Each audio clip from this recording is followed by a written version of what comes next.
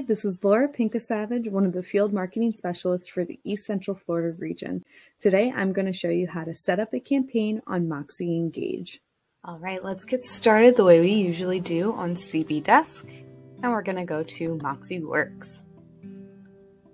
This will, of course, take us to our Moxi Works profile page. You'll see your name and hopefully your headshot here at the top.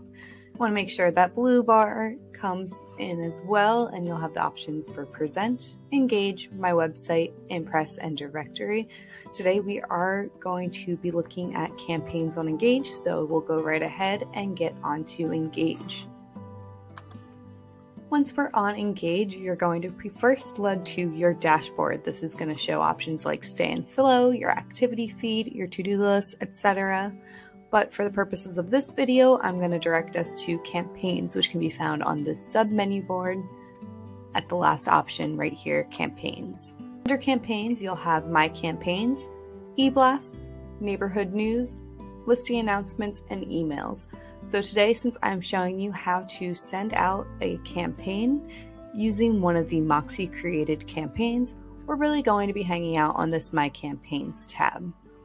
I want to call attention to the different sub-tabs that we have on this page, which are going to be all campaigns. So these are going to list all the campaigns that you may have downloaded from the library. Awaiting setup is going to show the campaigns that you've downloaded from the library but have yet to set up. Running campaigns, so campaigns that you've completed setup and are currently actively running. Paused campaigns, so any campaigns that you've set up but decided to pause.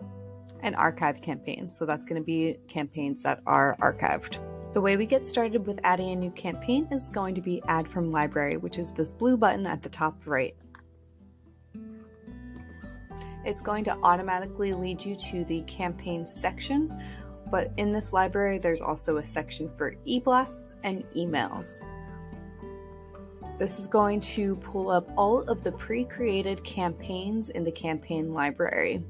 You can scroll through to find one that fits the nature that you're looking for.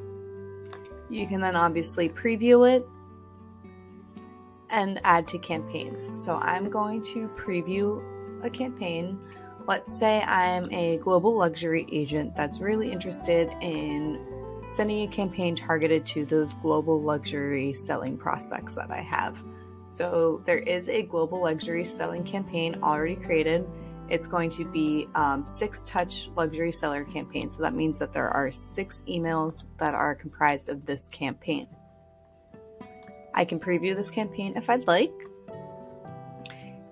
Here you can see the campaign schedule. It's going to show the titles of each of the different emails. It's also going to give the frequency of when these emails are going to be sent out. So this one goes out every 7 days. So it'll go out from the first day after we set this campaign and every 7 days following that day.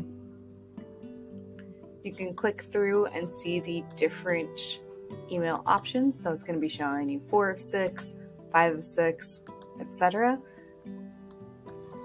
It has some really nice photography in here, as well as content, the global luxury logo, and it will have your contact information here at the footer.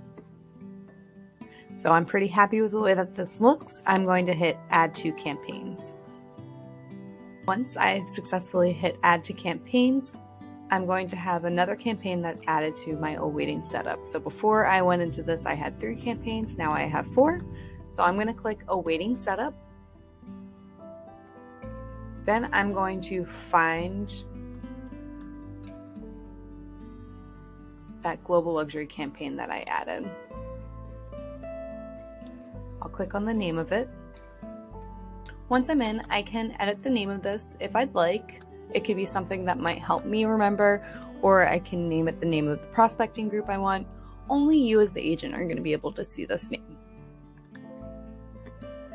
My next step is going to be to add recipients. So I'm going to click Setup on the right-hand side and then Add Recipients on the left.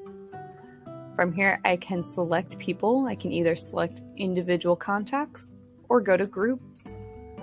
I can select all current contacts, or if you already have a sellers group or a luxury sellers group set up, for this instance, you might want to select that. So I'm going to select a group, hit add, and it's going to add those contacts. If you have quite a few number of contacts that are going to be added there, it could take some time, so just let it do its thing and load while you're waiting. I'm going to click save, and now my recipients have been added. The next thing you can do is you can edit the schedule. So you can extend the dates that these are going out, you can shorten it. You can turn a 35-day campaign into a 6-month campaign if you change this to go out once a month. You would do that by going to edit schedule and typing in the information. You can always view the schedule here, or you can remove an email if you don't like one of the emails in particular. Once your changes have gone through, you'll click save.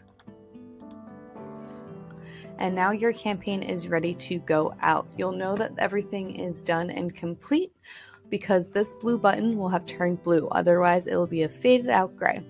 So once you're ready, you click Run Campaign.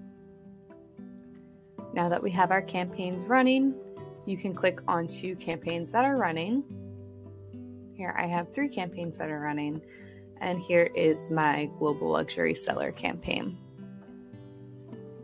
It will show you a snapshot of the frequency and the different emails that happen, and it's also going to show you a snapshot of those analytics once these emails get sent out. So you can get an open rate, a click rate, number of opens, number of clicks, number of unsubscribed, and the number of people that you're sending that email to. Thanks for watching. I'm going to have more Moxi content coming your way. I also have a video on how to create a custom email on Moxi Engage and how to set that up with the campaigns. So follow along and subscribe for more content.